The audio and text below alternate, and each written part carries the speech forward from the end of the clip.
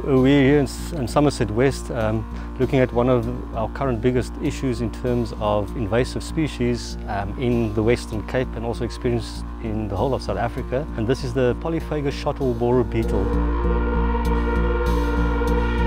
One of the reasons why we have so much trouble with this insect is because of its size. It is actually minute, you can't really see it. So the fungus is the guy that eventually kills the tree. So the fungus gets in the tree and the fungus blocks the transport system, the vessels in the tree. So the sugars can't come down from the leaves and the water can't go up into the tree. So it's basically girdles the tree and the tree eventually dies from that.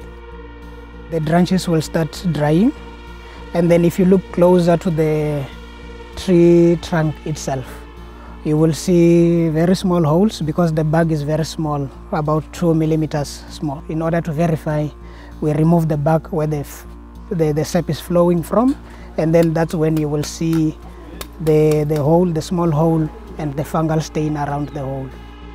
I wonder if that's not what's wrong with my tree, because I had noticed that it had started to die, the leaves weren't looking great, and straight away I could see the patches of wet fungus on the tree as well as the little holes if you look very carefully. And I could see straight away that there was definitely something wrong with the tree. The only advice, remove the host in which the beetles actually can breed. You need to remove those very carefully. You don't want to spread the beetle from an infected area to a non-infected area. So you chop the tree down and you treat it on the spot.